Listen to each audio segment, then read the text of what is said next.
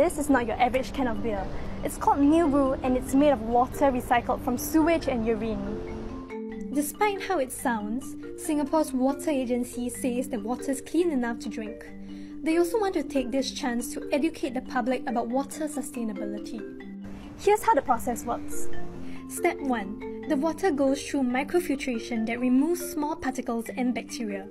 Step 2. Reverse osmosis ensures that bigger particles such as viruses are filtered out.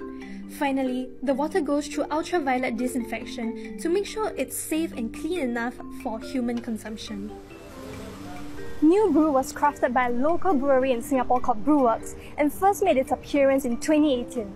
Now, it can be found in supermarket chains, online platforms, Brewworks restaurants and e-store. New Brew could be one of Singapore's greenest beers, but the idea might not sit well with everyone. So we decided to put it to a taste test. Fizzy. I like it. Tastes very light and refreshing. It's a bit watery. I wouldn't have it knowing what is inside. I don't think that I would think that it's anything other than beer. Brewing beer from recycled water may be better for the planet, but would you try it?